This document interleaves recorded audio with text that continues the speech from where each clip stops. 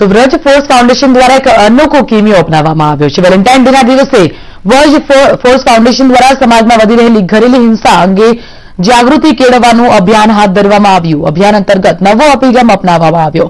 Valentine ડેના દિવસે યુવાનોને શપથ લેવડાવવામાં આવ્યા. શપથ કાર્યક્રમમાં સામાજિક કાર્યકર રુઝાન ખંભાતા અને તેના કાર્યકર્તાની ટીમ ઉપસ્થિત રહી હતી. દંપતીઓએ એકબીજાને ગુલાબ આપી પ્રેમને વધુ અને તેની કાર્યકર્તાની ટીમ ઉપસ્થિત રહી હતી. દંપતીઓએ એકબીજાને ગુલાબ આપી પ્રેમને વધુ ગાઢ બનાવી જીવનમાં સમર્પણની ભાવના વધારવાના વચન આપ્યા હતા. યુવાનોને મહિલાઓની સુરક્ષા કરવા, મહિલાઓનું સન્માન જાળવવા અને મહિલાઓ પ્રત્યેનો અભિગમ બદલવા માટે ખાસ તાલીમ પણ આપવામાં આવી હતી.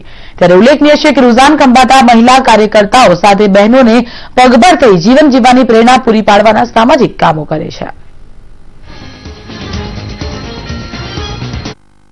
વિદેશી સંસ્કૃતિના રવાડે ચડેલા યુવાનો દ્વારા સેલિબ્રેશન કરવાનો, વેલેન્ટાઇન ડે સેલિબ્રેટ કરવાનો ક્રેઝ સતત વધી રહ્યો છે, જે ક્યારેક સમાજમાં દૂષણ પણ બની જાય છે. પરંતુ વ્રજ ફોર્સ દ્વારા એક સેલિબ્રેશન કરવામાં આવી રહ્યું છે વેલેન્ટાઇન ડેનું, કે જેમાં હવે મહિલાઓને સન્માન જળવાય, મહિલાઓને પ્રેમ મળે, મહિલાઓનું જે આત્મસુરક્ષા જળવાય અને મહિલાઓની સલામતી માટે પણ યુવાનોને ખાસ તાલીમબદ્ધ કરવાનું એક વિશેષ આયોજન કરવામાં આવ્યું છે, જેમાં રુઝાન ખંભાતા અને તેમની ટીમ દ્વારા યુવાનો પાસે શપથ પણ લેવામાં આવ્યા હતા. અને રુઝાન ખંભાતા સાથે વાત કરીએ તો જે યુવાનોને આજે તાલીમ આપવામાં આવી છે અને જે સમાજમાંથી જે મહિલાઓ પરની જે ઘરેલુ હિંસાની ઘટનાઓ કાબૂમાં આવે તે માટે ખાસ કયું પ્રયોજન કરવામાં આવ્યું છે? આજની તારીખમાં જોયું છે તો દિવસે દિવસે ઘરેલુ હિંસા વધતી જાય છે. હવે એના માટે અમે અહીંયા જે સરસપુરમાં 1840માં કામ કરીએ છીએ, તો અમે જો બહેનોનું કાઉન્સેલિંગ કરતા હતા, પણ અમે એમાં પ્રોબ્લેમ શું થતો હતો કે વન સાઇડ જ થતું હતું. આજથી અમે ભાઈઓનું કાઉન્સેલિંગ, ભાઈઓ જોડે અમારી આખી ભાઈઓની ટીમ બેસે, એ લોકોના જે નાના મોટા પ્રશ્નો છે, કારણ કે ઘણી વાર ખાલી ગ્લાસ અહીંથી અહીં મૂકી એના માટે ઘરેલુ હિંસા થાય છે. પછી જે બધા દૂષણો છે એ લોકોને, એ બધા માટે ઘરેલુ હિંસા થાય છે. એટલે હવે આખી ભાઈઓની ટીમ અહીંયા બેસશે અને એ લોકોને સૂઝને સમજ આપશે, કારણ કે ઘણી વાર આ લોકોને ખબર પડે છે, એ લોકોને ખબર છે, કારણ કે એ લોકો તો માતાજીમાં બિલીવ કરે છે કે બહેનોનું સન્માન સત્કાર કરવું જોઈએ, પણ ઘણી વાર રસ્તો ભૂલી જાય છે. અને એટલા માટે અમે આજે એ લોકો પાસે શપથ લેવડાયા છે.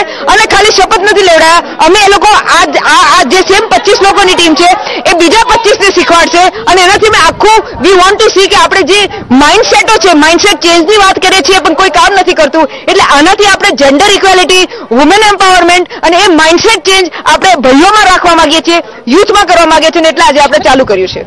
આજે વિદેશી સંસ્કૃતિના રવાડે ચડાયેલા યુવાનો ક્યારેક માર્ગ પણ ભૂલી જાય છે, પરંતુ યુવાનોને એક સાચા માર્ગે લાવવા માટેનો એક ખૂબ જ સુંદર પ્રયાસ વેલેન્ટાઇન ડેના દિવસે કરવામાં આવે છે. અને મંતવ્ય ન્યૂઝ તેમને શુભેચ્છા પાઠવે છે કે તેમનું જે મિશન છે એ મિશન સંપૂર્ણ રીતે સફળ થાય અને અમદાવાદમાં ઘરેલુ હિંસાની જે ઘટનાઓ છે એમાં ઘટાડો થાય. કેમેરામેન રાજુ ગઢવી સાથે જ્યોતિ પટેલ, મંતવ્ય ન્યૂઝ, અમદાવાદ.